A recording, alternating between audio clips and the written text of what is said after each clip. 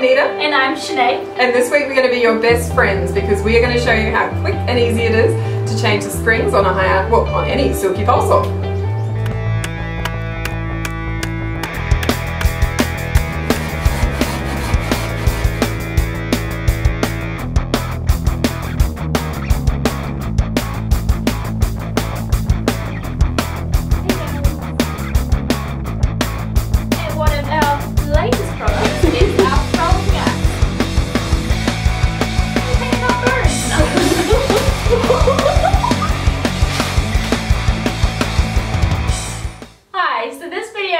More aimed at those who are using your pole saw every single day of the week. To be overly dramatic. A lot. Using it a lot. Yeah. Yes. You use it a lot. But from time to time you may need to remove the buttons and the springs inside your pole saw. These things. Yeah, so today we're really talking about how you do this and how to make it super easy, because we do this from time to time. We have arborists that might come into the showroom here and ask us to replace the springs for them for one reason or another.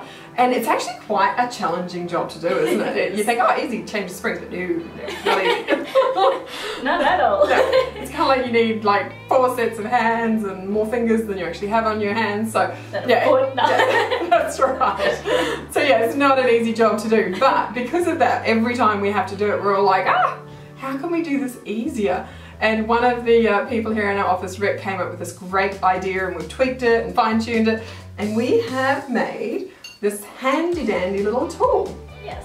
So simply, it may look like nothing. Yeah, it looks like nothing, but believe me, it is amazing. Makes a world of difference. It really does. Makes a hard job really quick and easy. So it's basically just a square bit of steel pipe that we've had somebody tweak and sort of pinch in the end to make it a bit smaller. And then they've made us this strong bit of wire and sort of bent it around so that we can sort of use this as a hooking device to get the old spring out and sort of maneuver, if need be, the new spring. And then this one is to put the new spring in your pole. So we're going to show you how it works, but we wanted to show you this tool because it really does make such a difference. It makes the job so quick. So you could make this yourself, or you could jump on our website, arborlab.com.au, and order yourself one. But yeah, it is a lifesaver. It sure is. Okay, so this is how it works. You get the spring, and they all sort of look a bit like this.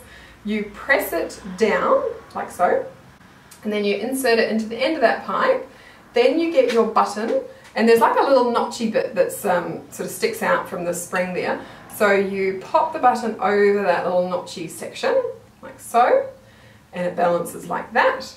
And then you have your screw, and then I hold the pole. I mean, we're lucky we've got this bench, so it's got a vise here. I think Shenae might grab it and grab the camera and bring it over so that you can see a bit easier what I'm doing here. So we're just going to grab that camera.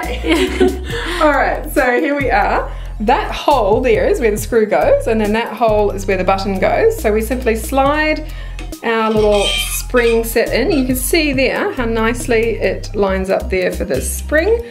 So for the screw, should I say. And so then you just twirl it in. Oopsie.